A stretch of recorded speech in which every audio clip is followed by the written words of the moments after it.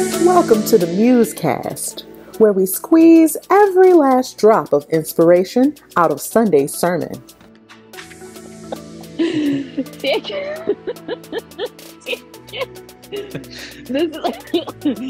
is like gonna be the permanent show opener now. Me just cracking up laughing because you're all, wah! Well, you know, I rearranged my little office area here, and so I have more coast space. Ooh. But yeah, except I don't like the new setup, so I'll probably shift it all back. But okay. So I had this one shining moment where I could really pull that off. Do it. Could really the special effects. I'm gonna pop in a cough drop. Okay. Welcome to the MuseCast. Oh my gosh. Okay, it's Christmas week, so let's just say we're holly and jolly. How about that? That's right. That's right. That's why we're so goofy. Okay. Welcome to the MuseCast. We are so glad that you're here. Happy Tuesday. Happy Christmas week. Happy all the things. Happy another blizzard coming into Minnesota tomorrow. Yeah. Dan, you and Barb got to get out of here. You got to get out of here while you can. Well, you know, it's uncanny. Like, we're going to be 20 degrees below average, like these last couple days that we're here. And and this might be my paranoia, but I always feel like when we drive down, there's always something that tries to keep us here. And 2 years ago, we drove down, and it's right when we started driving, the blizzard hit. And it was a blizzard that went from the Twin Cities all the way down to the south side of Illinois. And it was just really, really treacherous. And then on the way down, this is probably more than I need to share, but on the way down, coming on the other direction, there was a semi that was, it was like stalled on the side of the road, but it was on fire.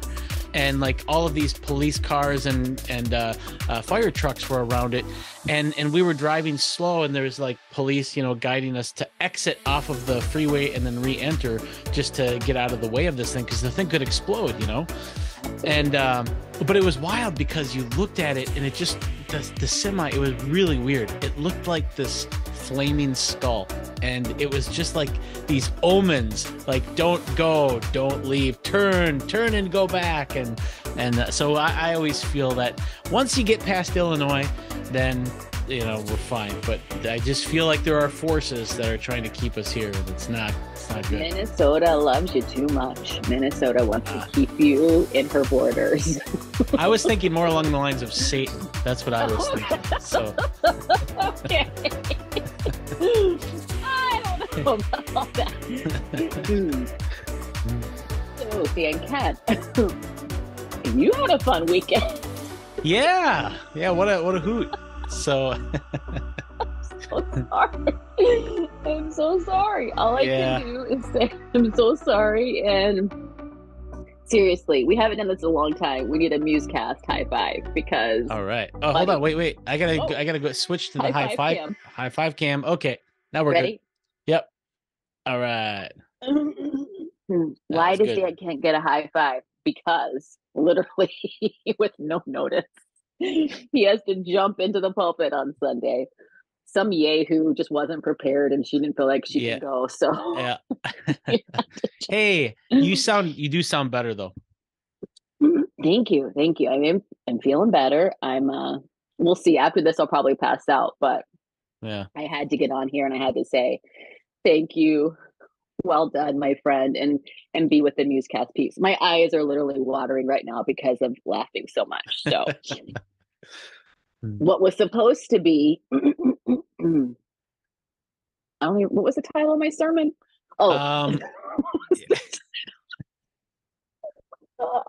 This is bad. I'm sorry. Open windows, full hearts. That's right. Became very, very well became the absurdity of loneliness. Yes. Yeah. Okay. So Dan stepped in to talk about loneliness and what it means for Jesus coming to earth, the Christmas story, how that impacts and shapes this whole darkness that we face, loneliness. And Dan, again, kudos, way to go. Not only did you get to do a sermon last minute, but you get to do a sermon on a sermon that you did last minute. All And you get right. to carry me today because I am worthless. So Yeah. take it away, Well, friend. yeah, thanks. I hope it sounds like you're getting better. Hopefully you will Mm. continue down that path. I will say that part of the reason why I was bummed about preaching is because I felt like the sermon outline that you sent that you were going to do, that was really, really great. And I was really looking forward to hearing that. So I hope that you get a chance to share some of that stuff another time, because I thought it was great. It's you can't do another person's sermon.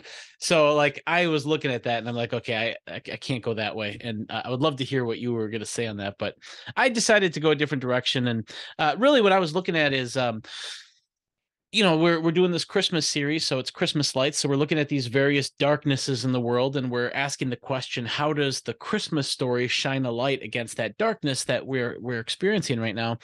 And we've looked at the chaos and instability of the world and how the peace of God sort of shines a light into that.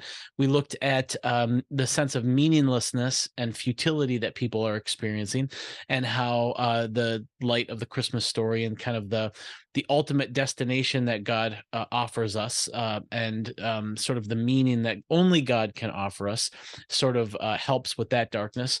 And then this week we were looking at loneliness, because loneliness right now is it's becoming epidemic, and people are feeling so lonely and isolated on top of that.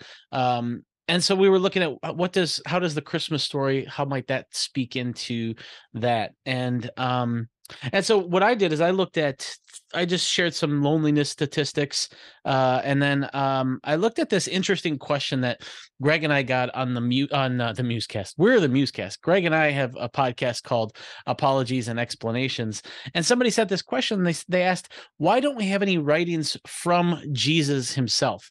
Like, all of the writings we have are from his disciples who recorded what Jesus said.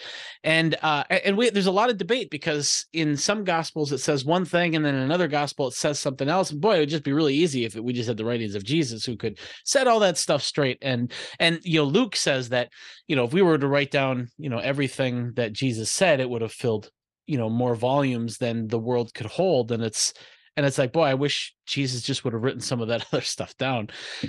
But what it does say is that at the very core of God's mission is community. Even this most important thing that God is doing in the world, where God, the creator of the universe, the ground of all being, the metaphysical source and sustainer of everything, becomes a lowly person to bring about this agenda, this kingdom of God. And this is like the most important moment in the history of history.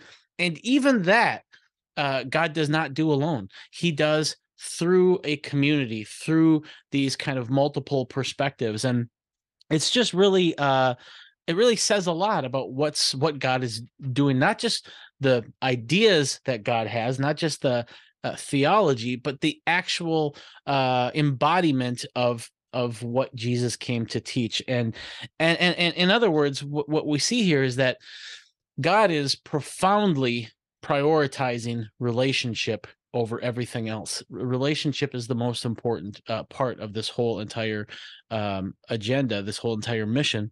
And what that looks like, the angel told Joseph that, we're going to call this baby Jesus because he's going to save his people from their sins, and they will call him Immanuel. And Immanuel means God with us. And so there, even in that name, Immanuel, God with us, there is this sense of the prioritization of relationship. And what that looks like is there's at least two parts of what that looks like. The first part that I looked at is that God, in this relational prioritization, loves people as they are, just fundamentally loves them inherently by default as they are.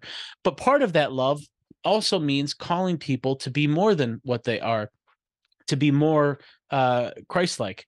And I contrasted this with what we see in the world, where the world does not love us as we are unless we agree with their ideology and meet their expectations and all these hoops that we have to jump through before we are loved. But we're not inherently loved. We have to sort of pass the test. We have to earn it. And the world doesn't really inherently want us to grow or become better, unless that means becoming more like them. If that means like adopting their perspective and agreeing with their politics, and that's okay. But anything else beyond that, well, you're either going to be now a threat to me, a competition to me, or you're going to be growing away from me. And so growth is inherently sort of suspect in the world. But Jesus, he calls us all brothers and sisters, and he even like with the woman caught in adultery, he says, I don't condemn you. That in other words, I love you as you are, but now go and leave your life of sin. Now go and be better. And I think that's kind of what that looks like. And then I just kind of looked at, what are the consequences of living in this world that is not that does not prioritize relationship, but prioritizes ideology and doctrine and stuff like that. And I just looked at like, any of the hot button issues that we can look at right now. There's just this sense where you look at the sides of the debates, whether it's abortion or gun control or whatever, and both sides are just so convinced that they're right. And not only that, but that the other side is not only wrong, but there's something evil and there's something wicked and there's something flawed about them. And that, no matter what the debate is about, that mindset and that kind of perspective, I argued, is really dangerous, because what the world needs more than anything else is not political transformation, but personal and interpersonal transformation. What we need are things like confession and repentance and mercy and forgiveness.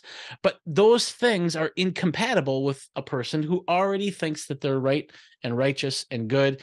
What if I'm already righteous and right? What do I need to confess? What do I need to repent of? And why would I show mercy to somebody who is just evil? I don't want to reinforce the evil that they're doing. They need to change. And so this kind of putting doctrine over relationship really sabotages the thing that we need more than anything else, and that's forgiveness, mercy, and repentance and confession. And then I just looked at some verses that I thought did a good job of showing, like, these verses, these calls that like the Apostle Paul has, it doesn't really work in our world. And that's an indicator that there's something wrong with how we're working in the world. And so, for instance, Paul tells us to bear with one another. Well, we don't do that. I mean, we bear with one another if they agree with us, but that's not really bearing with them, because you don't really have to tolerate people that agree with you. You tolerate and you bear with people who disagree with you. And we tend to just discard people who disagree with us. And then he says in 1 Thessalonians to build one another up. And we tend to not do that. We tend to be masters at tearing one another down, humiliating people, showing the world how stupid the opponent is, stuff like that. That's what we've sort of mastered. And then the biggest call that I found, which is just very motivating, convicting, I guess you could say, is in Romans 12:10, where Paul challenges us to outdo one another, make it a game, make it a contest to outdo one another in showing honor to each other. And we just do not play that game at all. And then finally, I just I left it with a call to, especially this holiday season, as people go back and they're with their families, and there's a lot of tension and latent sort of hostility and maybe a lot of dysfunction in the families that we go back to for Christmas. And I just challenge people to try this Christmas and into 2023 to just serve as a refuge where people can feel loved by you no matter what you believe, and you can challenge them on this personal level to be better people without challenging their doctrines and giving them hoops that they have to jump through in order to win your affection and stuff like that. I just think that it's not going to solve the world's problems, but boy, I think it's a good start. It's a good start to just think of yourself not as the bringer of doctrinal truth, but as the bringer of a refuge for a world that is lonely and in need of deep connection. So that is my sermon. And I was really glad I was able to give it, because I feel like there's some important stuff there. But what did you think of it? Yeah. So it's so interesting the way it went down this past weekend, because like you said, I had something that was preparing, and it's fun. Not that I wish it came about the way that it did, but it's fun to hear someone else talk about your same topic and bring out different slivers of truth and highlight different things. That was really cool. I loved how you tied loneliness back to the creation story. Like, I wouldn't have gone there, and yeah. I thought that was really cool. Like, that was God's first, like, ooh, problem we need to solve here. It's not good for man to be alone. Yeah. So he created a partner. He created community for him and for us, and how he's continually trying to combat that sense of loneliness and dread that people have. I love how you talked about relationship, of course. I love it. Love it. That's my jam. Relationship above all else. Relationship over law. Like, that was a great example that you used with the woman caught in adultery. I guess she was doing that all by herself, right? Because no one else was brought out to be stoned. Yeah. Isn't that funny? I guess she wasn't doing that in community, apparently, because it was just her. Yeah. Anyway, that's another topic. But that relationship over the law, relationship over doctrine, relationship over all else. I thought that was huge and really good. I think my favorite thing is when you talked about what we need from each other is we need to be people who repent, who show our vulnerabilities, and who are accepted. And that's what we need to offer others. We need to offer grace and mercy and forgiveness, and be a safe place for people. Instead, we're not that. We're like just so like toxic with one another. And when you were talking about the vulnerability piece, and you said, if I'm vulnerable and then and I need from you mercy and forgiveness and grace, but you like shame me and you use my vulnerabilities against me, then guess what? I'm not going to do that again. That's going to keep me from what I need. And so I thought that was a really, really cool thing to highlight. I really appreciated that. So all that to say, thumbs up, thanks. Sir. Go ahead. Yeah. Well, thanks. Well, it's interesting because there's something else I wanted to say that I haven't thought it through articulately enough to say it. I mean, that's usually true with a lot of the stuff I say, but this even by my standards didn't quite really cross it. But there's just this idea that so many of our problems have to be solved in relationship. They do. And what happens is, I think, and this is the part that I can't really prove or show, but it's sort of a suspicion at this point. We have tried to solve our problems, not in relationship, but on a humanity-wide level through these platforms where we project our arguments and our viewpoint, and we're looking for these transcendent sort of truths that we are the megaphone for, that will then now trickle down and solve all the world's problems. But when you look at Jesus, he does it the exact opposite. He goes to the bottom and he enters into relationship with people, and he solves problems in the context of each individual experiencing that problem. And I just feel like if we're not doing that, my concern is that we're actually somehow making the problem worse. We're adding to the toil, and I haven't figured that out yet. But I just think it's suspicious that a God who prioritizes relationship over everything else we are debating our problems on platforms that are not relational at all. And I just think you take anything, like you take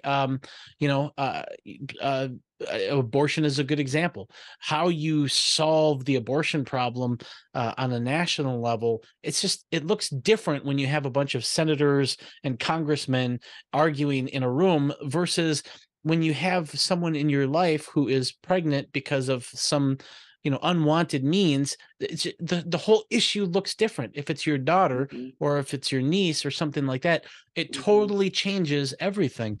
And maybe some people don't think that it does, but I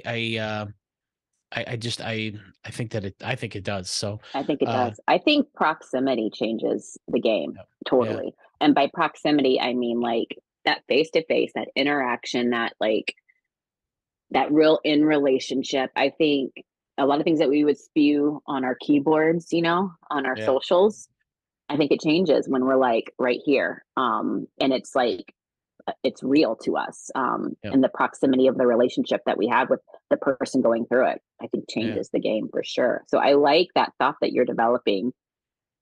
It's more fleshed out than you think. And I think you'll be able to use it somewhere sometime soon. Sometime. Maybe on a MuseCast episode, I'll use it. Maybe. Who knows? Well, it just made me think of there's this trend that had been going around on TikTok, just talking about poking fun, in jest at meeting new people now versus back in the day, which even a few years ago, it's so different. But it's like, where were you on January 6th? Where's your stance on this? Where it's it's all of these like hot topics. Like you just boom, get those out of the way quick. Okay, do we line up on that? Okay, then we can pursue friendship, dating, or whatever type of relationship. It's kind of comical. I love when you talked about how the world is always trying to change us, but with God we are accepted and we have belonging just where we are. He meets us where we're at, and he loves us where we're at. And if we never changed, he would still love us, but he loves us, and because of that love, he does want us to be better. We want to be better. The world is always trying to change us first and then say, now you're acceptable, now we can be friends. Not that way with Jesus, and I love that. Trying to think if I had any. I'm sure I had many thoughts. Some were medically induced because of medicine. Some were. So we'll just leave it there for now. But that's a great podcast question that you and Greg got in. Yeah. That's a great question. You have to bring some more of those maybe sometimes to MuseCast. We did have a question about your sermon. Do you want to answer it? Okay, let's do it. You ready? Yes. Can you hear me? Yes. Okay, good. I'm thinking of the question. Oh, yes. The angel said you should call his name Immanuel, which means God with us. Yep. And then that's pretty much it, right? Like no one, is he ever called Immanuel for the rest of the story or for the rest of time? Who knows? I mean, I know like today we talk about the different names of Jesus, but so what happened with that? What's up with that? And I probably butchered the question, Dan. That's all right. Feel the need to but do you get the gist of it? Like, yes, I do get the gist of it. So let's see. All right. So first of all, Mary is told that they're going to name the child Jesus because he's going to save the people from their sins. But then the angel tells Joseph, he says, the virgin will conceive and give birth to a son, and they will call him Immanuel, which means God with us. And so because like what happened with that? How come nobody calls him Immanuel? We all call, what would Jesus do? Not what would Emmanuel do? We always refer back to Jesus. And so how I make sense of this is that it's kind of like, Michael Jordan is the GOAT. We say that, he is the GOAT, the greatest of all time. That's something that the kids say on TikTok and Twitter and on IHOP and all of that. Or LeBron James. Or LeBron James. I'm just I don't think anybody in their right mind says that, but I'm sure there's some crazy people who say that. All right. Okay, fine. Okay, basketball aside, So that's kind of like a title, like an honoring sort of title, and I think that is what's happening here. His name is Jesus, and that's what they were supposed to name him, but they will call him Immanuel. And I haven't looked at the Greek on this, and so mostly because I really like the answer and I don't want the Greek to prove me wrong. So I that's what I'm going with. I'm going with this, that it's more of an honorary title that people will use as they think of Jesus. He is God with us. So what do you think of that? I'm going to go with you. I too will not dig into the Greek. Let's just leave it there. Good. One thing, and I think you're uniquely qualified to answer this because of one of your 2,087 different jobs that you've held as a counselor slash therapist. I'm wondering if, in your talking about relationship above all else, above, and I agree, above law, above doctrine, and your challenge to be that safe haven, be that refuge for folks, because especially this time of year when we're entering into context with families that maybe have some dysfunction or relationships that are less than ideal, like, can we be that refuge? Can we be that place where people are accepted as they are, and we just kind of put aside the things that we differ over? Do you think that's something that's true, like across the board 100% of the time? Or are there times when the relationship does need to maybe not take the priority? Yeah. Well, I do think there are probably a lot of times when, because I think that, I think that there's a lot of things to say there. I guess what I would say is that, first of all, you need to be safe. You need to protect yourself. And I don't think Jesus is calling us to put ourselves in harm's way. In fact, you see Jesus multiple times fleeing from danger, and there's nothing glorious about being hurt or being you shouldn't seek out martyrdom. And when you look at the martyrs of the first, second, and even third century, they weren't seeking out martyrdom. They were trying to stay safe, but they were still loving. And I think that should be the way it is too. So if you're in a family situation where you don't feel safe, or if you feel traumatized by a family member or something like that, then absolutely there's it's almost, you could almost say it's better for the relationship if you stay away from that until you are safe around that person, until that person is safe, until enough, until there's been healing or something like that. Sometimes you have to do that. I just think that we have swung way in the other direction where we sabotage, we throw our hands up, we discard a relationship for really minor, silly things. And we use that as a way to control relationships. If, oh yeah, well, I'm done with this family, and then you leave, and you use that as a way of kind of teaching them a lesson, and that's the kind of stuff that's not good, and that ends up, I think, sabotaging the work that God wants to do in your families and in your relationships. And so yes, definitely be safe, and unfortunately there are really families that are very dysfunctional, and people hurt one another, and people have been traumatized in families and in relationships, and that means that you don't do anybody any good if you're traumatized and if you are in a state like that. And so I think it's ultimately better for relationships in those situations to keep yourself distant and safe until you are more secure and healed and so forth. That's probably a redundant roundabout answer, but that's what I think of that.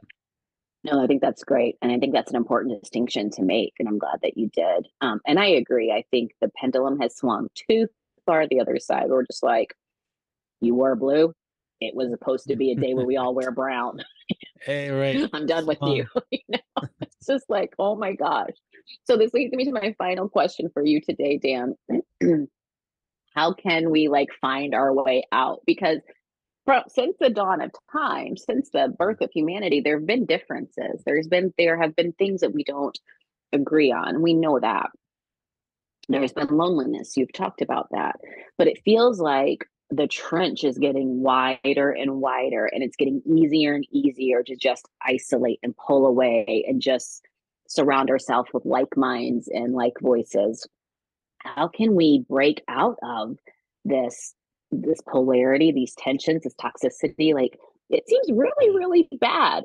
And I'm sure there are people in previous generations that have said it seems really, really bad, but honestly, right now it seems really, really bad. And so, what are some starting points? And I know we can't change a global issue, but what can we do as individual kingdom people to begin to bridge that divide? Yeah. I think I mean, the first thing is stop. I feel like we're all being groomed right now to be little social engineers, where we lobby and we say things and we post things and we do things for because we want people to see our side, and we want people to see the horrors of society as we see them, and so we everything we do is kind of tactical. And so the first thing I'd say is stop all of that. Just be a person, just be a person, and tell us about your humanity, not about your ideology. So that's the first thing. The second thing is we have a tendency to always try to invest in relationships that will benefit us. And so we're always looking for people who are, where we want to be. And so we want to be close to them, and we want, and so we're always looking for upwardly mobile people. And I think that in order for us to solve the loneliness crisis, we need to be able to look at how can we help people who are not doing very well in this arena? How can we stoop down? How can we look at the bottom and work from the bottom up, and love from the bottom up, not just for their sake, not for my own sake, and to invest my social capital and my social energy into people that I don't get a reward for, or any type of return on my investment, just for their sake alone.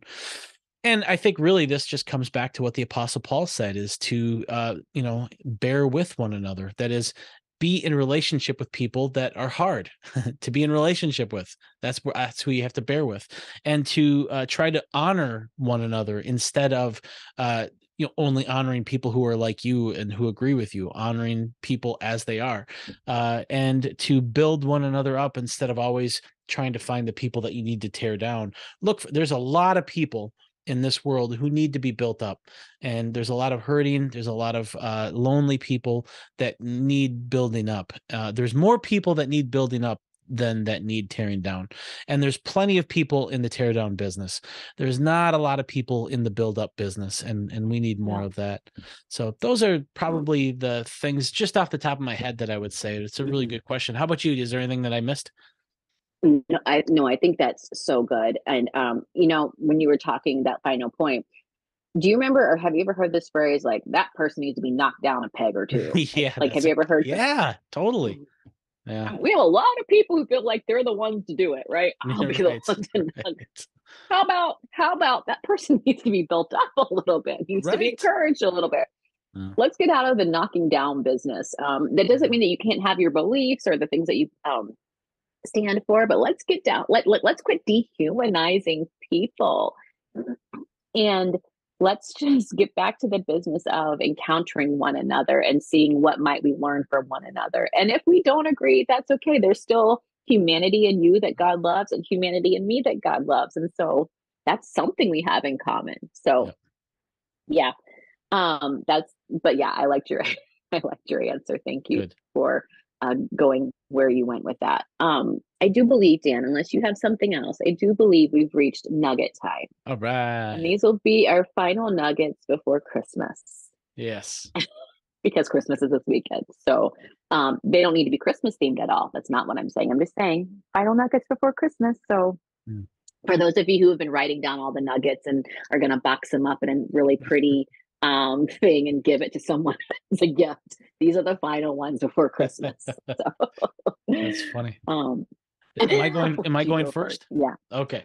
I think what I would say is, and I might have shared this nugget for other topics because it is one of my favorite kind of insights, and that is simply this. And this is, specifically because there's different people on this loneliness kind of crisis. There's people who are socially, they're wealthy socially, they're not lonely, their hearts are full, and they, I think, have a different call than people who are lonely. And in the same way that if there's an economic crisis, people who are poor are in a different situation than people who are rich in an economic crisis. And God, I think, expects different things from them. And so for people who are socially rich during this loneliness crisis, I think what God is calling us to is to start connecting and sharing your social capital and your social charisma and all of that, and toward people that you don't get a return from, toward people that you can just love and connect with just for their sake, just for the sake of building them up. And so that's what I would say for those people. For people on the other end, people who are lonely and who are really feeling the weight of this loneliness crisis, this is what I've come back to time and time again, and it's been really helpful for me personally as well in my life. And that is simply this: if we are built to have agape love relationships, that means that, of course, we are fulfilled and we are nourished when people love us with agape love. But since we're made for this, I really believe that we are also nourished, even if we don't get that agape love, but if we give agape love to others. I think that we can get nourishment, spiritual nourishment, from that outgoing love. And so, and I shared the example on Sunday of Barbara, who, I just see her, she loves these animals just for the sake of the animal, and she loves loving them, and she gets nourished just by the presence of these animals, even though the animals can't really give her anything back. If anything, they're sort of a hassle, and they get into our bird seed, and they knock down our pots, but she just loves them just for their sake, and she gets nourished by that. I think we can do that with people too, and I think that this can be very revolutionary, especially if you're feeling loneliness, because I really believe that getting good at loving others and tapping into the nourishment of loving others really goes a long way to filling that emptiness in our heart. It doesn't fill it all the way, but it helps a lot. And so that's my nugget is, if you are feeling lonely, instead of just waiting for that loneliness to be filled by others, go out and try to fill somebody else's loneliness with your presence. And I think that that will, if anything, it'll nourish you from your outgoing love, but it might also be reciprocated. You never know. But even if it's not, it's still good. And that is my final pre-Christmas nugget. Very good, Dan Ken. I have two. So two double banger. Oh, this is a special Christmas. Banger. Yes. My first one is seriously, allow God to meet you in your loneliness. If you are experiencing loneliness, loneliness is an equal opportunity sickness. It doesn't matter your age, your gender, your economic status. There are young people who are literally dying from immense loneliness. And there are old people that are literally dying from immense loneliness. And in that loneliness, we truly are not alone. The whole thing about Immanuel is that it's God with us. So allow God to meet you in your loneliness, and allow him to heal whatever it is that needs to be healed, or allow him to reveal whatever it is needs to be revealed. Allow him to give you the wherewithal to reach out to someone and say, hey, I need some connection, because sometimes people are just so busy, they're not gonna notice. And so it's going to take us being vulnerable and saying, hey, I have a need here. But also, like Dan said, maybe you're in a place where you're feeling fulfilled and you're feeling relationally rich. And if that's the case, then might God use you to meet the needs of someone else who is in a season or a space of loneliness. And so let's live that out. God with us in our loneliness, whether it's our own or the loneliness of someone else's. I think that's really important. My second nugget is you guys need to get you a Dan Kent in your life. You need a friend by the name of Dan Kent who can step in if you've got a project that you can't make it to, if you've got a sermon you're supposed to preach but you get sick, if there's a task or something you need. So that's an assignment. Get you a Dan Kent. Yeah, supplies are limited. Supplies are limited. Supplies are limited. So get them while you can. Oh, that's nice. I'm serious, man. Thank you so much. Well, yeah. I was glad I was able to do that, and Yeah. I do. It's really weird. Like, all right, I'll confess this too. All right, there's something kind of exhilarating about you have 24 hours to put together a sermon, less than 24 hours plus sleep, and there's something exhilarating about like trying to do that and get that done, and it was fun, and I really feel like after I put it together, I did feel like I'm really glad I had that opportunity to share that before Christmas. And I'm glad you're feeling better too, of course. So yeah, absolutely. Yeah. Maybe I'll give my sermon, like, I don't know, in a different time of year. And so if you hear something that relates to marriage, right. It's fine. Just roll with it. Don't worry about it. Every day is Christmas. That's right. That's right. Jesus is the reason for the season. That's right. Oh, you guys, we are so thankful for you. Thank you for tuning in today, for sticking with us. We were holly, we were jolly, we were goofy, but that's what we do. Looking forward to chatting with you all when the show airs on YouTube at 4 p.m. Don't forget, tune into our Christmas service if you're live streaming. That'll be at 3 p.m. on Saturday. Nothing on Sunday. Be with your people. Saturday is the day that you want to tune in for that live stream. Have a Merry Christmas, you guys. We're thankful for you. We'll see you next week after Christmas. Bye.